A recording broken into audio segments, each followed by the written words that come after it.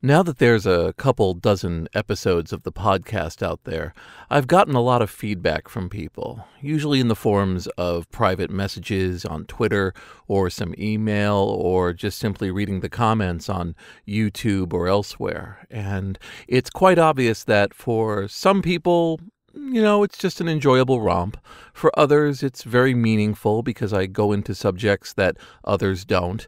And for yet others, there's an emotional level to what I'm talking about that they don't hear from other history of technology. And so in that vein, I figure we'll go for one of those subjects that has great personal meaning to me, that has emotions that dig deep, and that in its own way reflects the fragile nature of humanity.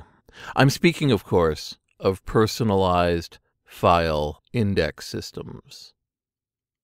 This is Jason Scott Talks His Way Out of It, a podcast about technology, history, getting myself out of debt. Thanks to Brenda Romero, Jeff Atwood, Daniel Boyd, and the hundreds of other supporters on podcast.textfiles.com who have helped me get myself out of debt. Part of what my job involves is going through a variety of estates, whether they're digital or physical, either people who have passed on or people who are changing the nature of their lives, and just handing over lots and lots of physical materials or maybe just a large zip file. And it's at that moment, by some standards, that I am reaching the apex of that person's collecting and acquiring life. When we look at computer technology, we discover that people are given an agency over the files and materials and media that they create. They have things that they themselves made or that they downloaded or that they were given, and these materials very quickly can grow out of control. People call it digital hoarding, but in fact, it's kind of the nature of what these computers are. I mean, you don't start building up hundreds and hundreds and later thousands and thousands of individual items and then not sit back and concern yourself with, how am I ever going to keep track of this going forward? We've always had this problem. We've had it with photographs, with books, with writings. People create a bunch of disparate things in a medium, and then they want to find it again quickly. And almost as soon as computers fell into the hands of regular people, they started to create items that held their code and files that meant something to them. Initially punch cards, digital tape, cassette tapes, floppy disks, zip disks, CDRs, other optical media, hard drives. And people would put these aside, but would quickly want to have access to them. And that's where indexing systems come into play. As people hand over their life's work to me, I have seen all sorts of methodologies that folks use to keep track of their old things. In the case of floppy disks, there were paper labels to stick to the front of the disk, and you could write whatever you wanted on them. Some people would write something as simple as documents, pictures, important files. Others would come up with a numbering system. They would have disks that were numbered from 1 to 100 or 1 to 1,000, and then somewhere else, either on the disk themselves or on a piece of paper, they would write out what was on those disks. I have people who would print out the directory of the disk and then put that on a sticky label that itself was on the front of the disk, so the disk itself was its own directory, as well as having the directory on the disk. Others would make a book, and the book would have a list of all of these different floppy disks, along with their special number, and then a short description or maybe even a long description of what was on the disks. Some people had a special index disk. This one would contain directories and descriptions of everything, usually written in some proprietary word-processed format, and it's from that they would either print out a book or they would just simply maintain it on there. Some people even used database programs, spreadsheets. They used all sorts of methods to contain all of the information that they were gathering for easy finding later. This is a rapidly disappearing activity. With the use of all sorts of operating system-based search engines, along with the search engines that are living on the web, folks are getting away from having a large amount of stacks of all of the different things they've saved that they have to pull from. Now you would simply look for a phrase, it would tell you where the phrase appeared, and then you would just go to that file. You could even specify what sort of file you thought it was, and then put the information that you thought was on that disk in a sort of fuzzy way, and then it would sort of come up with what it thinks might be the items you're looking for. But that's for the relatively lucky people of the present. I don't deal in that. What I do is walk onto the stage at the end of the play, after a person has spent a lifetime collecting items onto floppy disks or onto punch cards or onto cassette tapes, and then building up what I think their collection meant. And let me tell you, everybody is different. It's kind of fascinating, really, how much the indexing system is a reflection of the personality of the person themselves. For my own bit, I actually saved all of my text files on a series of disks with progressively weirder labels. They would say things like, "Man, quite a lot of text files here," or "Can't get enough of these text files," or "Here are a bunch of groovy text files." Text files galore, text files a la mode. In fact, sometimes I would just simply call them the works. I had a name for my BBS 5 years before I actually put the BBS up. I knew that when I created my BBS, it would actually be called the works. And so I started making floppy disks full of text files for this eventual BBS. I mean, I was 12 years old. There was no way I was going to get my hands on my own phone line, no time soon. And so I had my BBS living on a bunch of floppies called the works, and I knew the day would come that the works would live.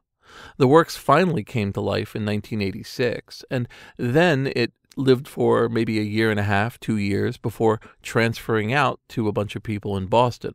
But I've told that story. In the Works BBS text file floppies would live at my parents' house for years, well into the 90s, before I finally noticed, as I've told many times before, that there weren't any text file and BBS collections on the web, and I thought I better go find my old text files and get them online. So when someone comes to me with a stack or a zip file or a hard drive representing their collections of their youth, I know what they're going through because I went through it myself. You have spent your life, literally your life, putting all of these files together. And the method by which you gathered them, it could have been everything from downloading them from FTP sites or bulletin board systems, putting them together and packing your media as tight as it possibly could be, and knowing that in these containers stood all of the many wondrous things that your machines could do. Here's some ray tracing you worked on. Here's a file you wrote. Here's a shareware program that plays an amazing game or gives you some important piece of information if you type in the right amount of numbers. There were all of these jewels hoarded away, put into this treasure chest of floppies. But for what? This is the question that I've had to ask myself so many times. Was it worth it? Was it worth it to spend hours and hours sitting on a modem deep into the night, knowing that my father was going to yell at me the next day, hoping that this 148K file would download correctly, and that it was in a format I could read, or that the requirements of my machine would be up to the task?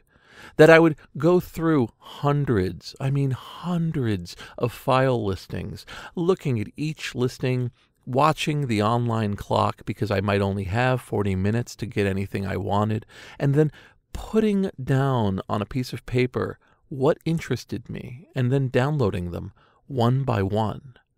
Ways to make it easier and automatically do it. I mean, that all came later. People could designate a bunch of files and then it would automatically zip them all up and send it down to you. I mean, there were some really great features in the 1990s to make mass file downloading easy, but not in the 80s. I mean, in the 80s, I was stepping through, spending countless hours assembling some sort of vision. What was I assembling? Where did I think this was going? And now I'm in a world where just in the last week, I had a collection that I put up, and that collection is 2.2 terabytes of information. Terabytes. I couldn't imagine that level of information falling through my hands in the 1980s. That's 4 days of work now. Thematic, gathered items brought together by a whole host of folks to make a machine come back to life. And that's just one collection of what I might do in a standard month for the Internet Archive. You know, it's like years of my life worked out to something like 50, 60 megabytes of text, compressing itself down into almost nothing. And here we are now.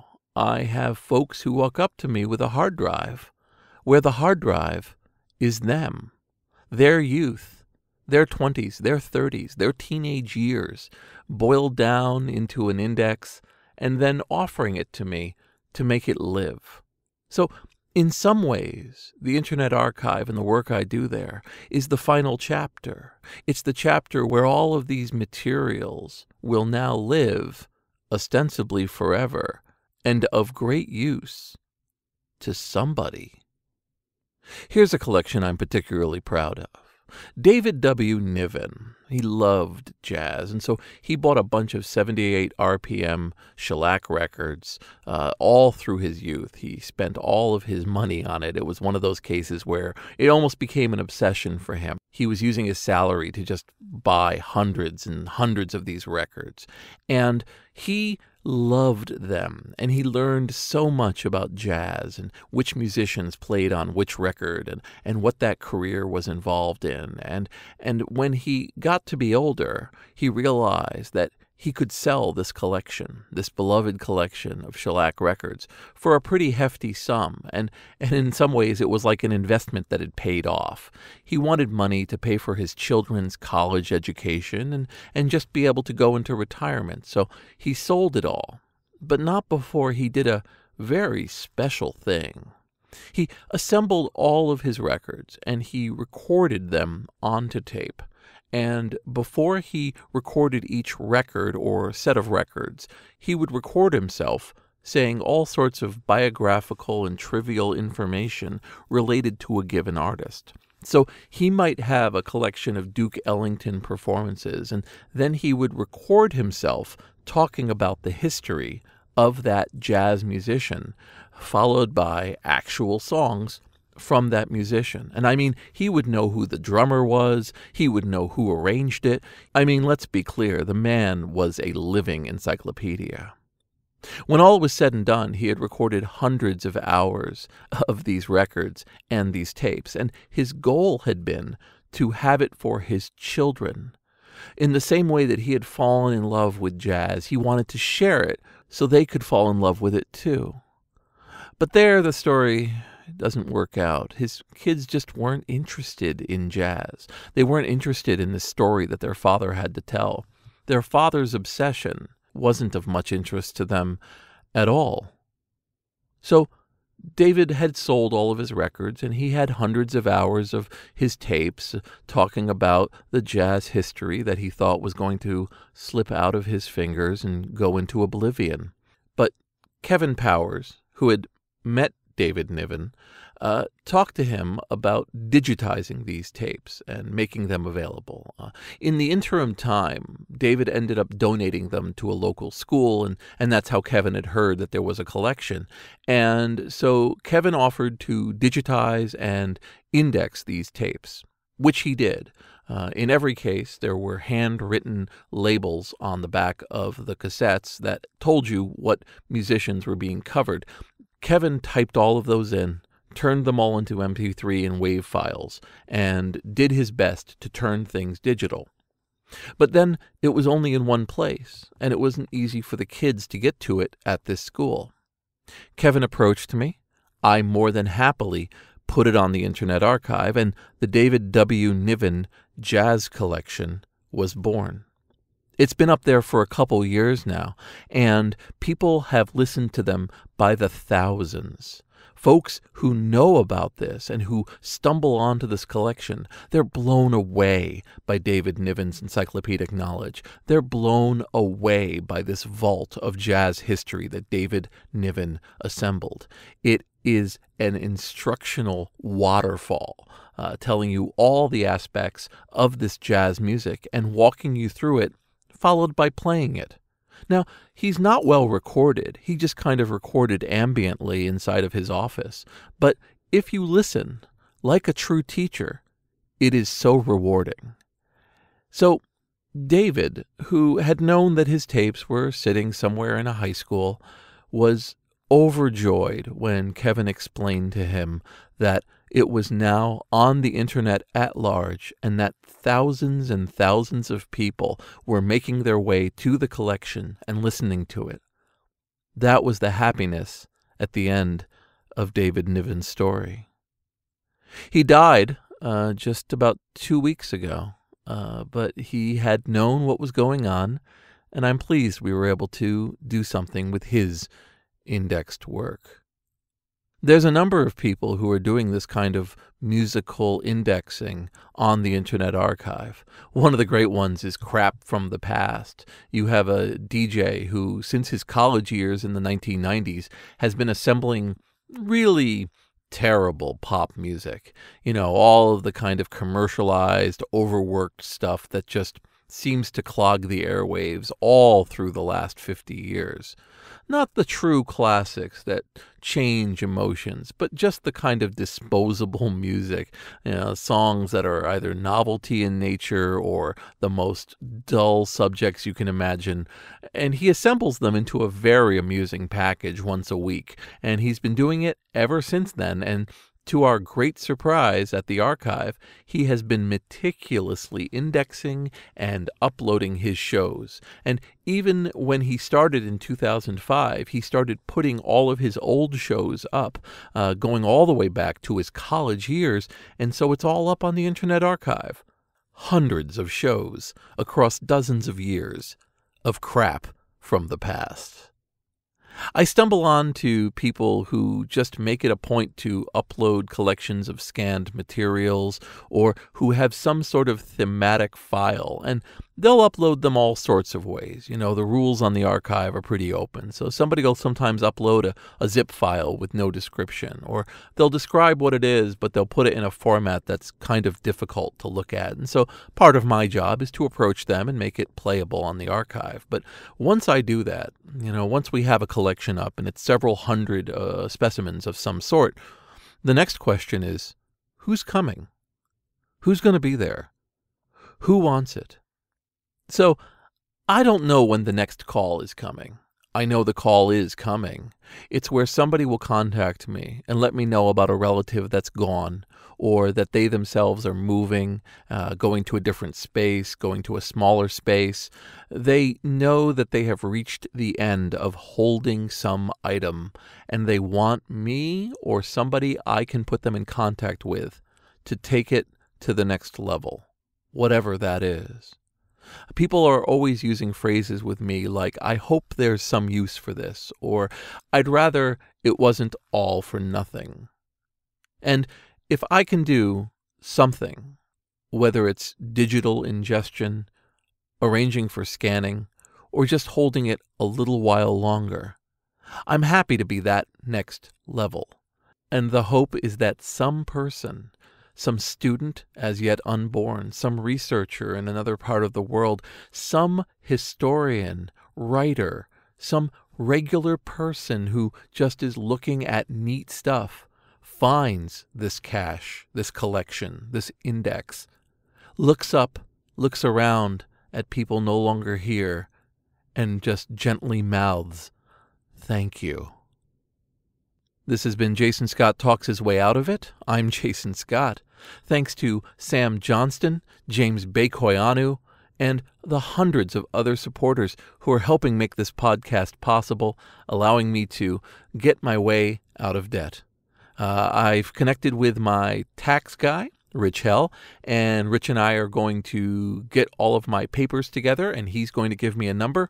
I'm probably going to have to defer payment and pay a little interest because the income from the podcast, actually, ironically, has probably caused some amount of tax increase.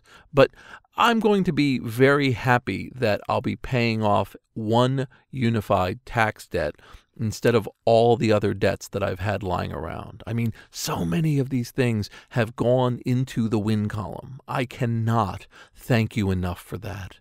This whole podcast has been a wild success along that range. And for the people who are supporting me and wondering if it's having a positive effect, oh, I promise you, my spine is straighter, my eyes are brighter. I stopped thinking about so much that was on my plate that I'm getting to the point of forgetting how much concern and worry was a part of my daily life. That's a gift I will not overlook, that I will not stop acknowledging, and I will not stop thanking you all for.